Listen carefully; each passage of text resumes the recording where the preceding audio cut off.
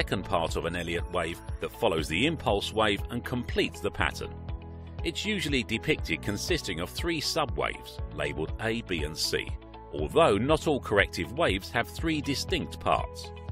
Waves A and C both advance in the direction of the corrective wave, and the direction of wave B matches the direction of the preceding impulse wave. Sometimes a corrective wave will be going sideways instead of away from the reversal level.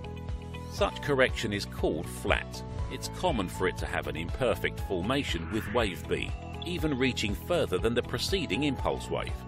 Such variation is called an expanded flat. It's worth noting that the Elliott wave pattern, consisting of both an impulse wave and a corrective wave, can be encountered in a downtrend as well.